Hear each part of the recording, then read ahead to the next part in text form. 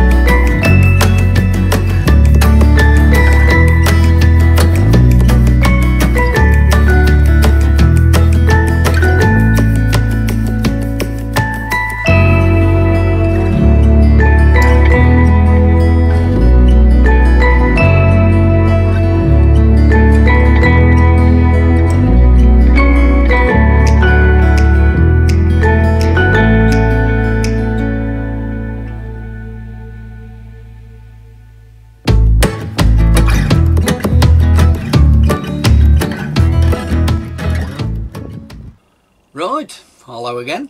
So what have I got for you this time round?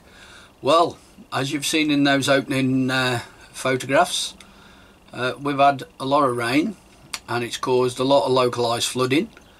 That cycle path, I do have to travel along that to and from work. I've also in this video got some seedlings that I want to pot on.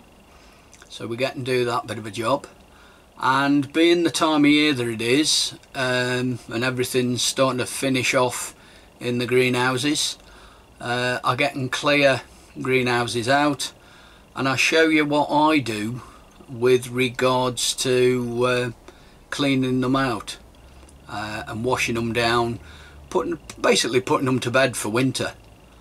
I'd like to thank everybody that first and foremost watches my videos, everybody that likes, comments, subscribes, and please remember that when you subscribe, if you just hit the bell, that will then mean you'll get notification every time I post a new video. So without further ado, let's crack on. Thanks a lot. Right, well, I've got a bit of a disaster to show you. Well,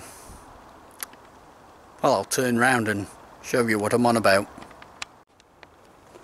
These are my Charlotte Christmas potatoes, and as can be seen, I don't know whether this is frost, blight or what. It seems to have just affected tips more than anything, so I'm going to cut off these more affected forms and we'll see how we go. As I say, I don't know whether it's frost, whether it's blight, but it certainly doesn't look very good at all, especially when you look. See how brown that's all gone. I think it's blight, and considering this is what the date today is, the 20th of October, so I honestly wouldn't have thought we'd have had any more blight or anything at all, but I could be proved wrong. Right, I'm out here in the greenhouse. And I've got some larkspur, giant imperial. These were sown 23rd of the 8th. I'm going to pot these on. I think there's I only want about a dozen. I'm going to put some in the garden and I'm going to put some in round on the allotment. These have been in the greenhouse here under a propagator cover. They've had a small propagator cover on them, and I think they don't look too bad. In fact, they're just starting to fade a little with the colour, which is telling me they've about run out of nutrients in this little tray, so it's time to get them potted on. So we'll get on with that job now. Right, larkspur, giant imperial. We'll get these potted up. Be nice to see what the roots are like on these. Quite a good root system on these.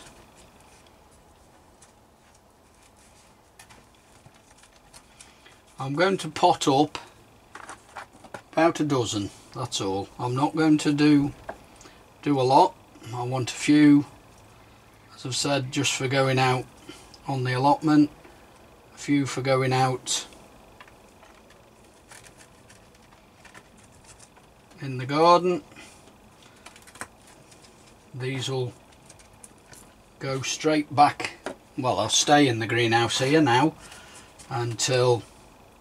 probably until we start to get the first signs of frosts and such like, because I've got some grow lights they can go under then. So I'll get on with this job and I'll bring you back when I'm finished. So there we have it, there's 15 there. That'll be more than enough for what I want. They'll stay in the greenhouse here now with a propagator top over them. Once we start to get any inkling of frosts and so on, they'll be moved indoors, and they may possibly go under my grow lights. I don't know yet. So we'll see what I decide to do at the time. But yes, that's larkspur, giant imperial, all potted on. Right, next part of the process. I'll show you rather than tell you, of course. All pots cleared out. This is all wood chip down both sides here. I've raked it through just to level it through a bit and make it look something like. I've then got in this witch's cauldron, quite appropriate I suppose, coming up to Halloween. In there is a bucket of hot water with bleach, some Jay's fluid and a little bit of Sif. so I'm either going to clean this place, kill something, maybe myself, I don't know. I'm gloved up, ready to just in case, because you never know with these chemicals that we're using. So yes, I'm going to set to and give this all a wash down.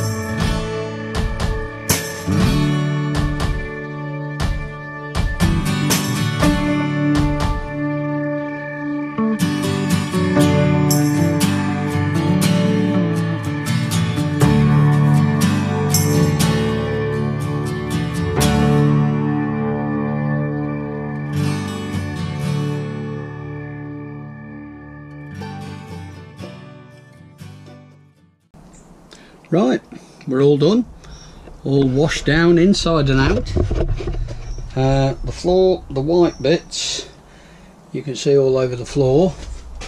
That is because I've tipped the contents of the bucket onto the floor to kill any creepy crawlies, any nasties. And wait for this, but household management, i.e. my wife, has suggested I go over it with this. We use this to clean the windows, I'll admit inside and out, because that's obviously what it's designed for. But when you get the go ahead from household management to try and clear any watery residue off here, it's doing a good job as well. Hey, well, I've got a foot of our stairs. So there we go. So without me boring you to death with regards the using this window vac thing, we'll leave it at that. And as you can see, we're all done inside and out, and that's all been put to bed for next year. The greenhouse next door, that has all been done outside, and it's looking, you're not going to believe this, you're going to, you know, but it's looking, you can see over there some black menacing clouds, so I'm hoping it's going to absolutely hissling it down. Can you see, look? Yeah, so I'm hoping it's going to throw it down, because that'll help to help to wash all the stuff off the outside of the greenhouses. So there we have it. That's the greenhouses, or this one anyway, cleaned inside and out, ready for next year. Well, that's the end of that one. That witch's brew I put together, it's really cleaned up the greenhouses, no end. I must admit I'm really pleased with that. Everything's gleaming nice and clean. The only downside is, man, does that Jay's fluid stink. It really has got a smell all of its own. Thank you all very much for watching. Please like, comment and subscribe. And until the next time, take care and look after yourselves. Thanks a lot.